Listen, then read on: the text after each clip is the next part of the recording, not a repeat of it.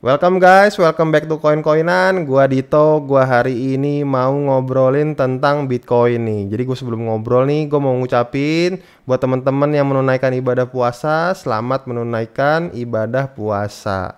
Nih, gua mau coba menemani dengan analisa Bitcoin dan juga gua bakal memberikan ada data dan berita Bitcoin yang mana gue paling suka ngobrolin yang bullish ya kan. Nah ini gue mulai ya teman-teman, seperti biasa gue mulai dengan one day chart technical analysis Bitcoin ya. Sekarang ini ada di 46.000 teman-teman, 46.200, yang mana teman-teman tahu sendiri dia hugging atau dia bertahan nih di atas support kita yang sebelumnya resisten itu di level 45.000, 46.000 yang warna ungu-ungu ini. Ini menurut gua, ini udah sempat kita bahas juga. Ini menurut gua bullish banget kalau dia bisa bertahan di sini. Semoga aja bisa bertahan di 45.000, 46.000 ini. Dan itu kemudian kita bisa lanjut ke 48.000, yaitu adalah resisten kemarin yang sempat sebenarnya kita kenain tapi kita balik lagi ya, nggak mempan. Ini di hari tanggal 28 Maret itu sebenarnya sempat dites tapi dia turun, yaitu adalah 200 day moving average, yang mana nih kemarin kena sempat tes hampir dua kali ya. Nah ini semoga aja minggu ini bisa kita retest dan kita bisa tembus nih, semoga juga bisa bertahan juga nih support kita. Kalau misalnya emang ini, kalau teman-teman menanya nih target price kita selain 48.000 itu apa, di atas 48.000 itu apa, yaitu ada nih kalau gue mau taruh, yaitu ada ini namanya target price dari symmetrical triangle kita yang warna putih ini teman-teman. Itu ada di level, kita lihat di 52.200, yang mana itu sekitar ini ya teman-teman, ini gua kasih itu ada di sempat di peak di tahun 2000 tuh high-nya di 2020 ya, 2020 dan 2021. Nah ini kalau mau gua gambar sebenarnya, nah ini gua coba gambar ini sekitar sini lah ya. Ini menurut gua achievable banget teman-teman. Ini kalau bisa lihat ini peak tahun 2021, ya benar 2021, yang ini Desember 2021. Jadi ini target price kita ini dari symmetrical triangle itu ada di sekitar 52 ribuan lah bisa dibilang gitu. Jadi take away-nya, kesimpulannya kalau bisa tembus 48.000, kita target kita 52 ribuan. Gitu teman-teman.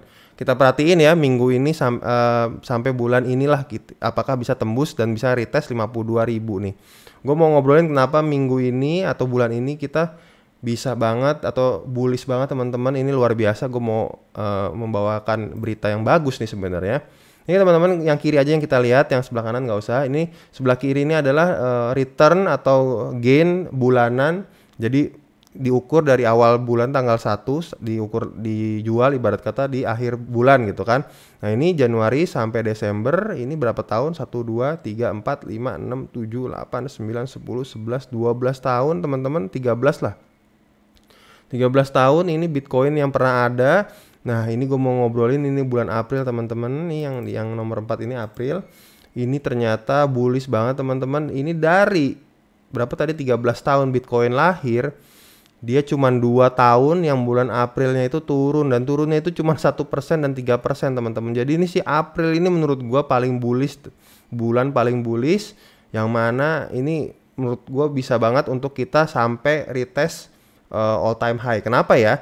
Ini karena lihat average-nya aja teman-teman, dilihat nih di bawah nih, bulan April rata-ratanya kenaikannya itu 37,25% teman-teman. Ini rata-rata ya, bisa di bawah bisa di atas. Kita lihat ya 37,5% itu seberapa naiknya. Ini 37 sekitaran dari 45.000 kita naikin aja ya ke 37. Kita lihat 30% ya, sebentar. 30% itu tinggi banget teman-teman. Ini gue nggak expect 37% ya. Kalau kita lihat segini 37% aja ada di 62.000 US dollar, atau bisa jangan-jangan retest 64.000, 67, 64.000, 65.000 all time high kita ya waktu 2021 April nih. Malah bisa aja kita bulan ini retest ini di 68.000, 69.000. Menurut teman-teman gimana? Apakah kesampaian nih return 37% ini di bulan April ya, di bulan ini, yang mana data-data menyebutkan bahwa sebenarnya rata-ratanya itu bisa sampai 37%. Bahkan kalau misalnya kita bullish banget, itu jangan-jangan bisa retest all time high kita. Menurut teman-teman gimana? Please komen di bawah ini. Jadi kita ngobrol ya. Nah ini gue mau ngobrolin juga nih, ini nih.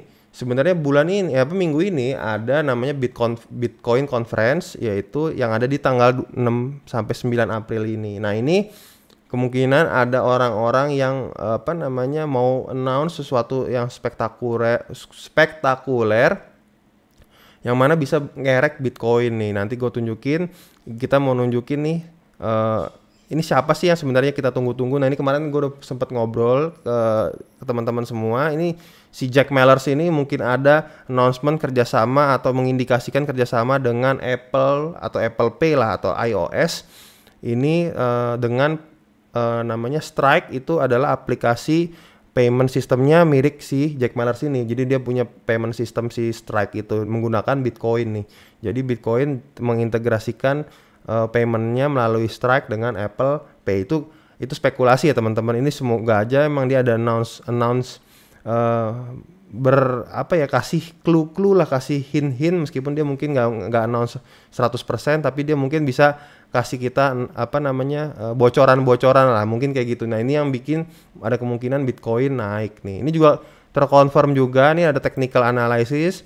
Ini indikator yang menunjukkan ini ini nih namanya Alpha HTF Suite ini, setahu gue ini adalah kayak ada range yang warna abu-abu ini, yang dimana kalau dia menyempit itu sebenarnya volatilitas itu sedang sepi, dan biasanya selanjutnya dilanjutkan dengan peningkatan volatilitas nih teman-teman. Ini kejadian di tahun 2021 dan di 2019. Ini habis menyempit dia langsung turun ke bawah nih di 2019. Tahun 2020 dia menyempit si awannya ini lah, range-nya ini, dia kemudian meledak ke atas nih tahun 2020. Nah, ini kenapa 2022 nih gue mau bahas lagi, dan ini kenapa ini bisa jadi bullish, karena dia bilang di sini above neutral. Jadi neutral itu mungkin bisa dibilang itu ada garis putih ini, teman-teman. Nah, ini kita itu ada sekarang di atas garis putih ini, teman-teman. Nah, ini kejadiannya lebih mirip ke tahun 2020 yang selanjutnya ngacir, teman-teman. Tahu sendiri dari sekitar 10.000 ke 10.000 lah ya, 10.000 ke 60.000, 6x teman-teman. Ini luar biasa. Nah ini kalau misalnya dilihat turun, kalau below neutral di bawah garis ini turun ke bawah. Tapi kalau ini kita lihat ini kayaknya lebih mirip sama yang above neutral ya, yang tahun 2020. Jadi ini super bullish teman-teman. Ini jadi kalau misalnya kita mau lihat ada ada satu event yang menurut gua kita tunggu-tunggu di minggu ini, yaitu ini. Semoga aja Jack Mallers melakukan announcement sesuatu yang membuat Bitcoin naik. Dan juga kita lihat data Bitcoin ini yang kedua, data yang bullish banget. Monthly return Bitcoin itu 37% dan cuma 2 tahun yang bulan Aprilnya itu rugi ya. Ini cuma 1% dan juga 3%. Ini menurut gua bulan yang kita bisa harapkan untuk Bitcoin untuk ngacir ke atas teman-teman. Dan ini semoga aja Bitcoin bisa nyentuh atau retest target price kita berikutnya, mungkin sekitar 62.000 atau retest all time high kita 69.000 gitu teman-teman. Mantap kan? Boleh nih menurut teman-teman gimana, setuju atau enggak, atau ragu, boleh di komen. Gue juga mau ngobrolin kemarin ini whale activity ya, sedikit gue mau ngobrolin whale activity. Ini kemarin gue mau ngobrol ini walletnya yang teman-teman udah sering gue ceritain, yaitu si Dokwan dengan US dollar teranya dia, yaitu kalau belum tahu teman-teman kayak gimana itu gue ngobrolinnya, gue sempat ngobrolin nih, boleh dicek video gue. Jadi ini si Dokwan ini punya US dollar tera, CEO-nya, foundernya. Nah ini punya reserve untuk menjamin US dollar teranya dia dengan Bitcoin. Nah ini walletnya dia akumulasi. Nah kemarin nih gue menunjukin dia nggak ada beli dari terakhir gue diskusi, terakhir beli itu tanggal 30 Maret. Ini nggak ada perubahan teman-teman, kayak gitu. Dilihat dari saldonya juga, oh ini orangnya nih ya. Dari saldonya juga nggak berubah. Terakhir kita lihat itu sekitar 850 jutaan, 850 juta US dollar Bitcoin. Ini masih ada buying pressure teman-teman. Jadi ini hebat banget ya. Gue mau ngomong bahwa sebenarnya kenaikan kita kemarin, rebound kita dari technical ini nih, kemarin kan ini sempat kacau juga ya, turun dari 48.000 sempat ke 44.000 nih. Ini sebenarnya bikin panik gua juga, terutama ternyata kita Bitcoin bisa naik nih ke atas. Tapi pas lagi gua lihat ternyata ini bukan gara-gara Dokwan. Tadi gue pikir pertama-tama, oh ini si Dokwan beli nih waktu di bawah 44.000, dia sikat beli, naik lagi ke atas. Ternyata ini lebih bagus lagi, dia naik, Bitcoin harganya naik, tapi bukan gara-gara Dokwan. Jadi sebenarnya kalau misalnya Dokwan beli, sisa duitnya nih 850 juta US dollar, ini sebenarnya Bitcoin bener-bener bisa tembus 48.000 dan juga semoga aja bisa tembus 52.000 dan bisa nge-retest all time high kita nih teman-teman. Kayak gitu teman-teman. Seru banget ya bulan April ini, menurut gua bullish banget. Ada Bitcoin conference, ada monthly data yang bullish banget, dan ini Bitcoin whale seperti Dokwan itu juga belum beli teman-teman. Nah ini gue juga mau ngobrolin nih, ada tambahan lah sedikit. Ini konfirmasi juga dari analisa gue sebelumnya. Jangan-jangan sebenarnya whale ini sudah mulai distribusi teman-teman, mulai ngegoreng, harga naik, dan yang dia simpan, Bitcoin yang dia simpan dia mulai jual. Nah ini whale ketiga yang sering gue bahas teman-teman, masih ingat? Whale ketiga terbesar baru aja jual teman-teman. Ini konfirmasi dari data dari analisa gue yang kemarin yang tanggal 26 ini, bahwa ini kok sebenarnya harganya naik tapi dia jual. Jangan-jangan ini mulai distribusi, dan ini kejadian lagi, harga 46.000 dia jual sebanyak 1.500 Bitcoin. Jadi kayaknya memang sebenarnya ini bisa jadi kejadian seperti di Juli 2021 yang ada di sini nih. Ketika dia mulai distribusi nih, dia mulai jual, turun, dan itu harganya naik teman-teman. Dan itu jadi sebenarnya ada yang mengindikasikan bahwa dia sebenarnya ngegoreng, kemudian dia mulai mendistribusikan nih ke retail investor. Kayak gitu teman-teman. Ini seru banget bulan April ini, kita tunggu banget, kita pantau terus Dokwan kegiatannya gimana, whale ini kegiatannya kayak gimana, kita pantau terus. Buat teman-teman nih yang suka, boleh di like video ini, dan juga untuk update-update terkait whale dan juga berita-berita kripto dan Bitcoin lainnya, please buat teman-teman untuk subscribe gitu kan, support this channel. I think that's it for today. Thank you very much for watching. Bye bye. See you next time. Thank you.